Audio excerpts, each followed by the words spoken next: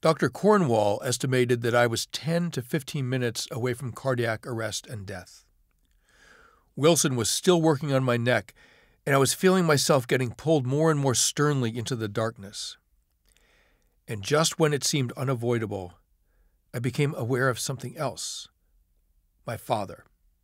He'd been dead 8 years, but there he was, not so much floating as simply existing above me and slightly to my left.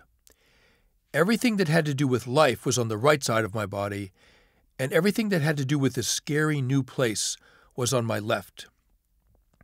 My father exuded reassurance and seemed to be inviting me to go with him. "It's okay, there's nothing to be scared of," he seemed to be saying. "Don't fight it. I'll take care of you."